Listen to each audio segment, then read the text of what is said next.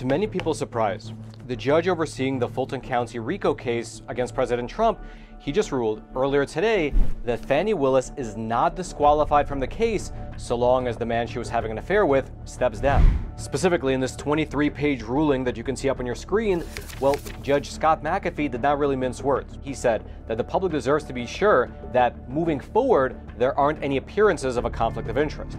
As the case moves forward, reasonable members of the public could easily be left to wonder whether the financial exchanges have continued, resulting in some form of benefit to the district attorney, or even whether the romantic relationship has resumed. Therefore, the prosecution of this case cannot proceed until the state selects one of two options. Either the district attorney may choose to step aside, along with the whole of her office, or Nathan Wade can withdraw. Within hours of this judge's ruling being made public, Mr. Nathan Wade, he came out and he officially resigned himself as the special prosecutor.